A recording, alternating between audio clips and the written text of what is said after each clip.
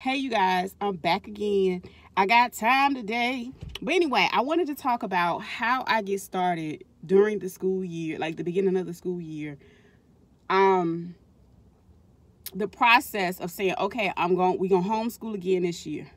So in my school, I live in a Commonwealth state, so a lot of things vary. They have standards of learning, SOL testing, and they are some of the most egregious tests, in my opinion, that you can have for children.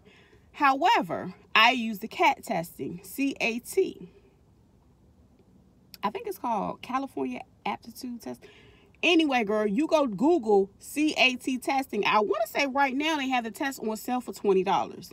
So what ends up happening is we already tested. Generally, you test the beginning of the year and you test at the end of the year. You can do in between, whatever you want. One thing about homeschooling, you can do what best suits your child. So if you feel like after you finish a learning session or whatever, you want to test, you can go ahead and test. However, if you have the type of student that gets overwhelmed with a lot of testing, it's up to you. However, as long as you get it done. So again, in my school district, you have to have the NOA, which is called the Notice of Intent. So the Notice of Intent is to let the school district know this student will not be coming to public school this year. This person plans to homeschool their child. Along with your first initial NOI, generally it's like I think it's 3 different checklists to find out why you're homeschooling. You check whatever one it is. The thing about homeschooling, I want to say on the paper, you have to at least have a high school diploma. If not, say if you have a co-op, the person that's in charge of doing that co-op will be the designated person that's going to do the instruction for your child. So you can do it that way. It's many different ways. However, generally you need at least a high school diploma to be able to sign up for homeschooling. Now, every state, of course, you can go to the state, the Department of Education for your state, and you can print out their actual curriculum and their expectations for, let's just say, students in 5th grade. They'll have everything laid out.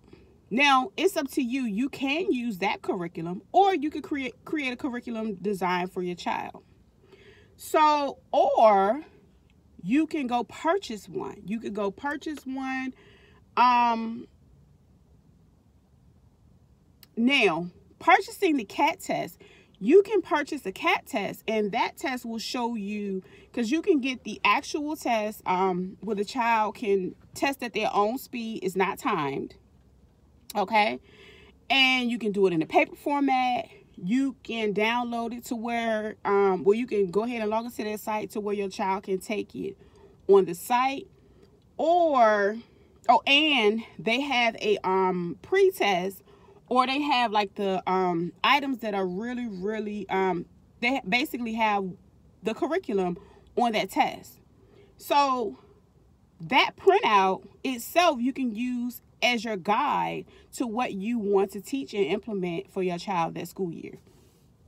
So what I like to do, I like to buy at least 2 grade levels. Generally, a lot of schools don't have time to, I guess you could say, refresh, or because kids been out of school for a couple months or whatever. They don't remember that stuff. Okay, all of them don't care. So I like to start the first couple of months in certain subjects and recall and go back, just reteach, whatever. And then we move into the meat and potatoes of the school year. So again, you can use that test, you can use the CAT test to create what you're going to teach throughout the year. That will make it that much easier for you. Now, if you buy another curriculum, you can do it that way. You can go into a co-op in your area. It's a lot of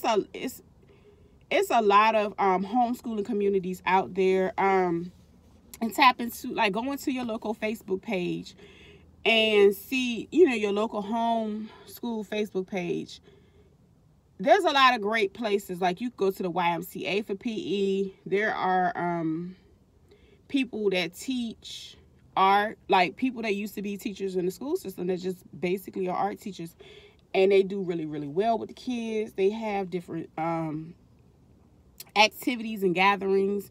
A lot of the museums and stuff give you discount days or have homeschool days.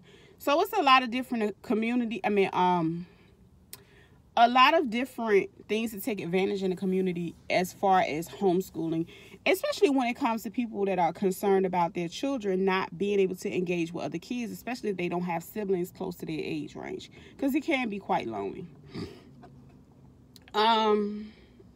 So that's kind of how I get started. I go with my notice of intent.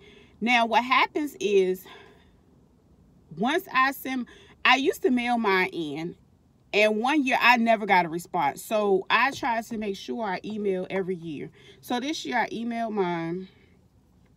I'm not going to say anything bad, but they didn't have it together. I was early, girl. I was early. So when they got my paperwork, they told me who to send it to. And I sent it to her. She's always very nice and helpful. She then told me to send, because I already had a previous year homeschooling. So she probably went to check and see if she had any updated testing information.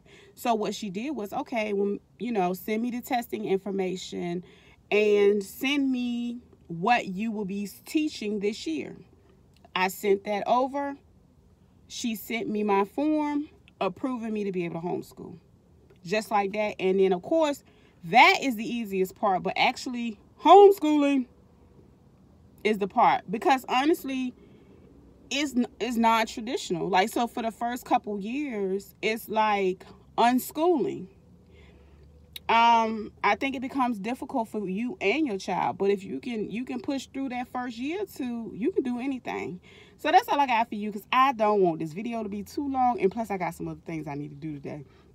But I look forward to coming back and talking a little bit more about this homeschooling thing. All right.